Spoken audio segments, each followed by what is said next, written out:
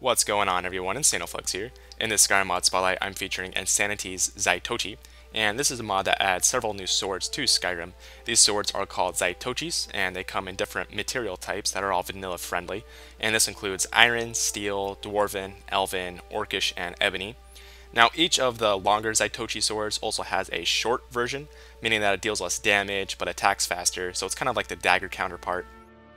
All of the sword models are extremely well detailed with high-res models and textures, and they look very realistic and fit right within the theme of Skyrim by using kind of like the vanilla kind of colors and themes of the other weapons in the game.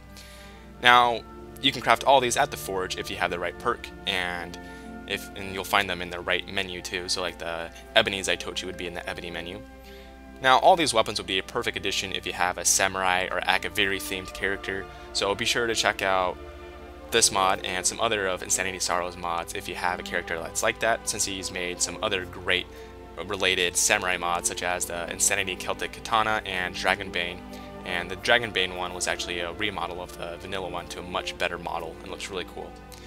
Anyways, that's it for this Skyrim mod spotlight. Thanks for watching. Support the mods you like by endorsing them, and subscribe to my channel to see more Skyrim mod videos like this one. See ya.